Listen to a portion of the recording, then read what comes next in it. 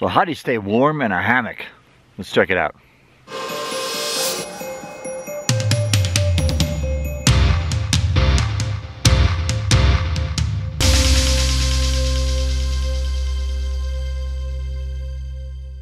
So how do you stay warm in a hammock? I have a few tips here. Check it out. The first one is, well, first check out the weather conditions, right? So you don't want to underpack for sure. Overpacking, I don't think there is such a thing in the wintertime because the unexpected happens, right? You can get ridiculous. I have gotten ridiculous. Come on now. But the general rule is be extra cautious. So the weather conditions, like where you're at, the weather report might be, you know, pretty spot on. Here in the Rocky Mountains, not so much. You know, the temperature can vary, you know, 10, 20 degrees, depending on what, you know, if the weather tells you that it's going to be 20 degrees out at night, it could be 0, you know, and there's wind chill to calculate into this. So just be extra cautious, give the weatherman a little grace, and expand out those ends on his predictions a little bit so that you don't get caught in a bad situation. Now let's talk about the under insulation. I don't say under quilt because it can be more than a quilt. Alright, so on my hammock, I'm going to start from the bottom and work my way towards the hammock. What I brought with me on this trip, based on the weather, was actually a few layers underneath. So the first one is this windproof cover, quilt protector. You can get them at a few hammock supply places, but this helps with the wind. It helps keep the warmth in, you know, kind of deflect or keep the wind from sucking out all of the heat from inside of here. So this is very handy. Let me just take this corner off so I can show you the rest.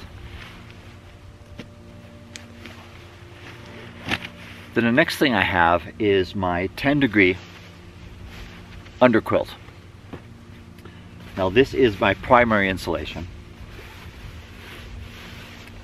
and on most trips this is probably enough, but I took a little extra caution on this trip and I put 2 layers in here. Let me take this corner off to show you the other layer. So that's my 10-degree, and here I have this is a 20-degree underquilt. Doesn't exactly fit this hammock, this bridge hammock, but it fit it close enough for me to use it as an extra layer. So I put that on here. And I think you've seen in my other video where in this double layer hammock, there's also another layer in here to where you could put a mattress, an insulated mattress, or some kind of reflector material, heat reflecting material, or maybe even a wool blanket or something like that. But there is another layer in here that allows you to put one more insulation layer in your system. The thing about hammocks is that a lot of your heat is lost underneath you, not necessarily on top of you. Underneath you is what you should be concerned about as much as the heat escaping from on top of you. So it's really important to put some decent layers on the bottom of you. I'll tell you, don't be afraid to get crazy. So people think I'm just too crazy. But I like sleeping warm. If you are a cold sleeper like me, you know, take these kind of precautions. If you're a hot sleeper, you know, you might not need to do that. But just whatever you do, do you. For me, double insulator is the way to go. Okay, so let's talk about inside the hammock, the stuff you put on top of you. So sleeping bags might be good for tent camping. I don't even use sleeping bags in tent camping. That is to say, a sleeping bag that wraps like all the way around me and I cuddle up. I don't even use those, even in the wintertime when I'm out camping, even if I have my tent with me. So in my hammock, I have a quilt system. Let's start with the primary layer. The primary layer is actually a 10-degree sleeping bag that I've unzipped and that I use as a quilt. It's important when you use a quilt that you make a foot box, because for me, my feet get colder than probably anything else in my body. So what I like to do is zip this up and create a little box for my feet to fit in. That way it has its own little comfy little place where a lot of hot air can just hang out there and keep my feet warm. And then I just spread the rest of this out and use it as a quilt. Now you can get 0 degree, you can get minus whatever degree that you want for your primary insulator. Another way to do this is to actually have 2 layers. You saw in a previous video of mine, when I went out tent camping in the wintertime, I actually used a sleeping bag and a quilt on top of that. So you can do on top the same way that you did on the bottom. You put double quilt on the bottom, you can put a double quilt on the top if you want.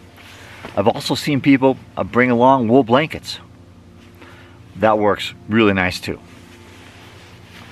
Another thing that I brought with me this time was this sleeping bag liner. It's just a little bag that you fit in it. This is rated at like 25 degrees. I didn't wear this last night, but I had it right here in my little pocket just in case David got a little chilly. I could slide into that thing, and there's another layer. Let's see. The other thing I have in here is what I bring with me all the time. It's just my pillow. This is not an insulated pillow. I don't usually feel that an insulated pillow is necessary, but if your head gets extra cold and you want that little extra warmth there, I think that'd be fine too. Okay, so what about the clothes that you wear inside or underneath your quilt? There's another judgment thing, right? So if you are a warm sleeper, you're probably going to strip off a couple layers and just get to your base layer and slide in and you're good. For me, that's not always the case, because again, I'm a cold sleeper, right? So what I do is this is a layering game, right? Just like you do in the winter, no matter where you're at. Let me just show you what I have on here. I don't know if I can see the whole thing or not. So this is a little neck gaiter. This is really good for keeping the heat that escapes underneath your collars on whatever shirts or jackets you're wearing. I wear this almost all the time in the wintertime because it just keeps the heat in. It's just an amazing little thing. So let me just take this off. Okay. All right, so that's that. Just a little gaiter. Really nice.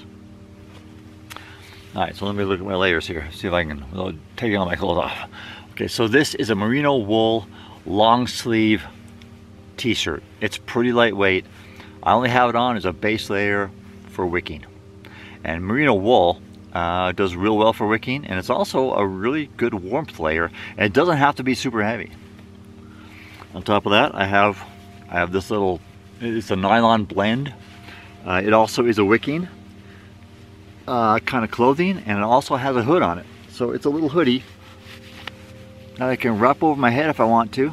Little extra layer if I want to keep my head warm, in addition to whatever else I'm wearing. Okay, so that's that layer. On top of that, I have this polyethylene insulation layer. You can use fleece, which is really popular. You can use wool, which is super great. This is just what I have. I think if I'm going to purchase another thing for an extra layer like this, I would probably get a nice, good quality wool. They're usually pretty expensive, but I tell you what, for keeping you warm, for keeping you dry, wool is the way to go. So anyway, I have these polyethylene ones, and then on top I have this little nano puffy. I don't always wear this. In fact, I don't always wear all of this. But if I want to put like a 1, 2, 3, a fourth layer on, this is a nice little nano puffy. It's made of synthetic material, synthetic insulation. It's actually pretty warm, and there's a nice little insulation layer on top of all of this. Now if it gets really crazy, if it gets really cold, I take out my Columbia titanium. This thing has like heat reflector material on the inside. It's down for along the core here, and then it's synthetic for everywhere else. So it's like super insulated. Now if I put this on, you can see that it's just a big old puffy, and it's really super warm. I can zip it up here. I'll start sweating if I keep this on for too long, because it's just that warm. Right, and then this thing goes all the way up, and then I got a hood. There's a string here somewhere to tighten it up, but you can see that this is like for extreme situations, but it's a lifesaver if ever it gets that cold. So I bring this along, and those are the layers that I could wear on top. Now on the bottom of my pants, I have another polyethylene, polypropylene, long underwear that I wear, and I wear my pants on top of that if I'm cold enough. I usually like to take my pants off because it just feels better, and to just sleep in my long underwear. Let me show you my socks. Now, if your feet get cold in the wintertime and you jump in this thing, I can tell you 99% chance they will never get warm unless you get them warm before you get inside. So walk around, sit by the fire, put your feet up by the fire, get them warm however you can, and then when you get ready to roll in, take off the socks you've been wearing all day, because they are a little bit moist. There's a little bit of moisture in there, and that will keep your feet cold. So take off whatever socks that you had on for the day and put on something else. I have these super double insulated socks that I got in the military years ago. It's insulated. There's another insulation layer that's from here down, and it's like a wool blend. And the important thing is that you want to keep them kind of loose on your feet. If you have really tight socks on your feet, it'll restrict the circulation and your feet will stay cold.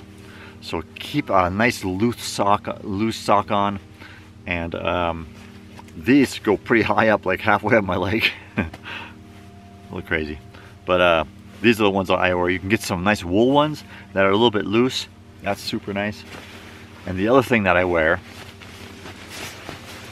if it gets super cold, are my little down puffy socks. Then I put an extra layer on the inside. It's a nice wool. There's like a little reflective layer and a nice wool layer for an insole. And I put these over my socks, and again, they're super airy. My feet look huge inside of this thing, but it's all the air around it. The air is what keeps you warm. The air is the insulator. So air is your friend. Yes. One more thing I forgot. In a hammock, if there's anything that's going to get cold, almost every time is your head. So some people have those little down hoods, and I hear those are really nice. But with down, when you lay on one side, it squishes. It's useless. Some people swear by those, and that's fine if they work for you. Excellent. I have this little wool balaclava that I wear. This thing's a little itchy, but I tell you what, my head never gets cold when I'm wearing this. And then if I want, I'll put my hood up over me, and I'm ready to go. Alright, so that's what I wear inside this thing to stay warm. And I can tell you that I am probably warmer in my hammock than I've ever been in a tent, ever. So if you like hammock camping, don't be afraid to get out there in the wintertime and to just enjoy it. Get a couple more layers and hang happy. Now, the thing I haven't talked about yet is your tarp. Your tarp will keep the wind out, because you know, the wind is going to probably be your worst enemy out here in the wintertime. So what I set up last night, what you see behind me, I have this in porch mode just so I can demonstrate what's inside of here. But at night, what I'm going to do is, this is a 3-season one, which means that the doors are only 3/4 doors. And here's a shot of what this looks like when I have it set up. And you can see that it's not quite on the ground. And you can see that there's still some space underneath here for the wind to blow through. So what you want to do is you want to set this, especially if it's windy, you want to set this tarp as low as possible to the ground. What that'll do is it'll restrict the airflow coming through under you to take away all of your heat. Now surprisingly, you don't have to have this thing all the way to the ground to stay warm. The wind coming through here is pretty restricted, even if you have it like, 6 inches, a foot from the ground. For me, it's normally been fine, unless you have like a lot of strong wind. So again, the weather's important. When you check that, calculate in the wind situation. The second option for a tarp is what's often called a 4-season or a full door tarp. This is an example of a 4-season tarp that has closed doors on the end, and you can see how effective this might be with the wind. So all of this is closed off, very little space on the bottom. You can even bring this down even a little bit lower if you wanted to, if your hammock fit in there. Now my bridge hammock doesn't fit in this kind of tarp, the size of tarp, because the poles on the end are going to poke this, and this is a Dyneema fabric, so it's going to it's not as puncture resistant as some other types of materials. So I don't use this with my bridge hammock. So I will do this kind of setup with my Dream Hammock Darien, which is a gathered end hammock. But you can see, if I back up just a little bit more, it is pretty low to the ground. It's very much boxed in, so you're not going to get a lot of wind in there, if any at all. And if there's some snow, what you can do is you can pile the snow up along the edges, and you can completely seal this off. So there are ways of making a hammock system really into a tent, as closed in as a tent would be. So this is one example of a 4-season tarp that you could use hammock camping in the wintertime. Alright, so I'm David, and this is the Earth. So I'm David on Earth. And if you like these kind of videos about backpacking and camping and exploring some gear choices in those kind of activities, you might want to subscribe to this channel, because there is a lot more coming. And yeah, go ahead and like this video. Comment down below is really what I look forward to the most, is talking with the people who have like interests and possibly could bring more, likely will bring more to the conversation. So yeah, if you have a special setup that you have in the wintertime for your hammock and you want to share what you do, I think everyone would appreciate that. I know I would. Alright, so I'm gonna go and enjoy this beautiful day, and I'll see you on the trail.